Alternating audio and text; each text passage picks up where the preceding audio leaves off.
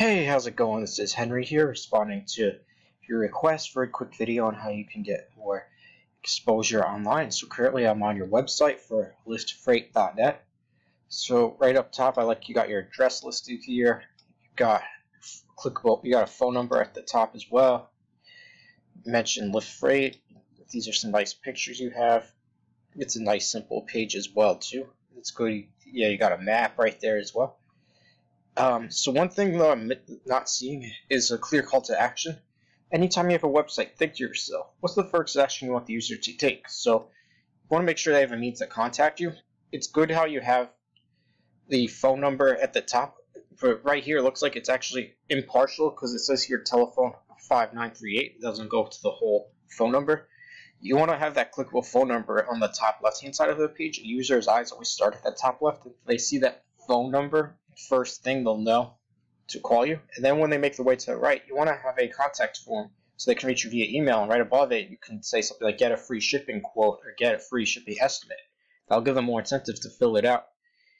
And another thing too, you definitely want to have a little bit more content as well too. We'll get more into that later. Well, here's what happens when somebody searches for freight in Atalanta, Iowa, where you are. First thing that we see is the map portion of Google. The top 3 people get the most traffic. So we got Atalanta Trucking, Morrison Trucking, as well as JD May Loan Trucking Inc. This looks like a good opportunity for you to rank because JD May Loan's missing a website, so only these 2 guys have it. Once we move down, you get into the organic section. This is where another spot where you want to have traffic. So it looks like a lot of different pages here. You got quick transportation solutions. Operating under that, let's see, Yelp.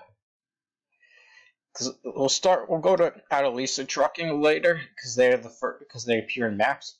Here's some Google search stats for you. Page 1 accounts for 91.5% of the search traffic. See, there's a drop off when you go to page 2, goes all the way down to 4.8%. Like if a business is not found on page 1, it's going to be much harder for them to be found on Google. And 47% of the time a search is conducted, it is for a business service. But not all traffic on page 1 is created equal. As you see, the top 3 spots get the most traffic.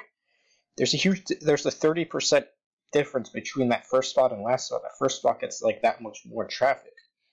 So it's crucial to have one of those top 3 spots. If you got a top 3 organic spots going with the top 3 map listing, you have a lot of traffic coming your way. More website visitors you'll get will in turn lead to more phone calls, more customer inquiries.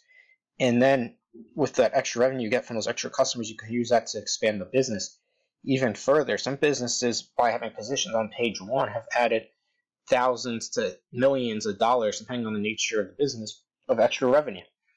So let's take a look into Morrison Trucking. So you see here they have like a simple site.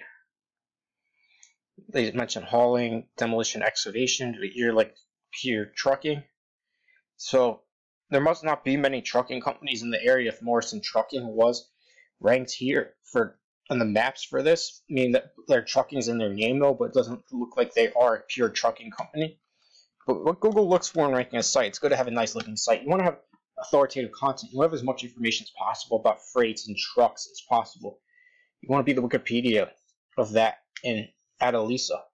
So what you want to do, you want to have at least 1,000 words on your homepage, and then each service page have at least 500 words or more. The more words, the better on each page, though. So another avenue you can add more content about trucking is through blogs, giving your thoughts and opinions on everything related to trucking. So another avenue to add more info. And even too, you can make location pages as well. It's another thing. We'll look into that a little bit later. And while having lots of great authoritative content is very essential, it's just one piece of the puzzle. Another thing you'll need to rank are backlinks. A backlink is when you put your website link onto another website. Not all backlinks are created equal. Some are more powerful than others. Getting a website to the top of Google, similar to being a kid at school, trying to rise up in popularity. Yeah, it's like a kid could have great personality, but to the point if they're not getting those votes of confidence. So let's say, for example, we're going to call the top trucking publication of truckingtimes.com. They wrote an article about how good you are. They gave you a good review. They had your website link on there, and they gave you a follow. Google will see that and be like, oh, truckingtimes.com likes lyftfreight.net. We're going to move off the rankings. They're going to find more and more of those popular sites to link up to. But if you put your website link onto a news site called joestrucking.com, and they gave you a follow, Google will see it and be like, oh, who's Joe's Trucking? And they like Lyft Freight. We're going to leave the ranking the way it is. Their opinion doesn't carry much weight. We're going to a tool now called Ahrefs. So here's an overview for your. This gives you an overview of any website, how it does on the search engine. So here's an overview for you. So you mentioned Lyft Freight in the headline. After that, you want to mention like long distance trucking or long distance hauling, whatever you do. So right now, you're only getting, it says you're getting 9 visitors a month. You're appearing for 2 keyword searches and you have 2 backlinks. So with backlinks, you want to make sure that you're getting sites that are as relevant as possible to what you do. So that includes trucking, Iowa, freight, logistics. And we're going to take a look at some of the keywords that you're ranking for. So Lyft Freight and Get Lyft Quote.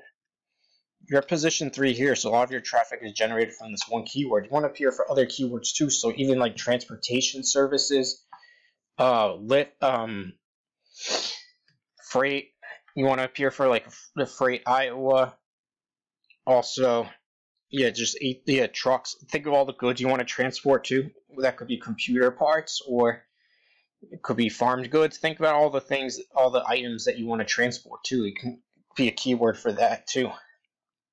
We'll take a look at the backlinks as well. So you see connect to local, and it looks like the only ones. You want to have, like I said, just get as many relevant links as possible.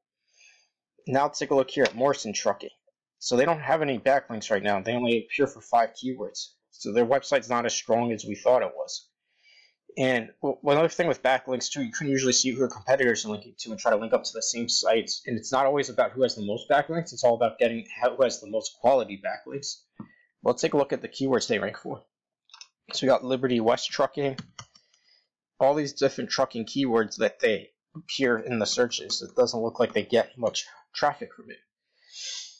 And to rank in the map portion of Google, one thing you'll need are citations. Citations, the number of times your business name, phone number, and address are listed across the web.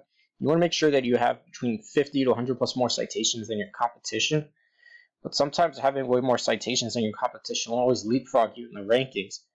And we're going to go into a heat map now where we'll tell you some tips about how you can get leapfrog, how you can get better in the listings. So what this heat map tool does, when somebody's searching for freight, the map listing is going to rank differently depending on where it's ranked. So here's for you for Lyft Freight. So you see here, like you have a green like right in here by Adalisa. But when you go out west to like Iowa City or even Cedar Rapids, you're in the red. So it's not ranking the same. So when somebody's searching for freight, it's going to be different. So some ways to turn those reds into greens and all the other colors to greens. Definitely adding more citations helps. Even building up the website with lots of authoritative content will help too. Make location pages too. So you can do one for like Iowa City, Cedar Rapids. If you go out to Des Moines, that's another one. Davenport. Let's see, was it Columbus Station? Definitely try to think of all the locations where you want to get business in too. You want to have pages for that. Getting the strong, relevant backlinks. Even on your map listing too, there's different features on there.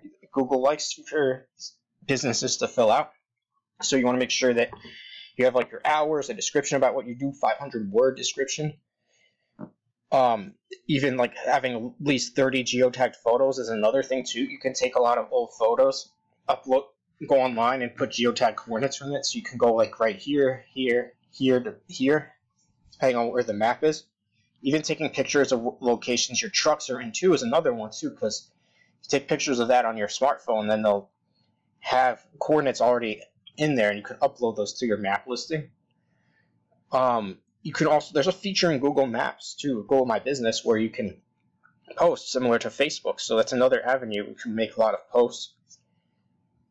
Yep, and another thing too that helps is getting more reviews. The more 5-star reviews you get, that will like help. And that's another thing Google favors. If you got like to 35-star reviews, it couldn't like Google will see that and be like, oh, you're doing everything else right.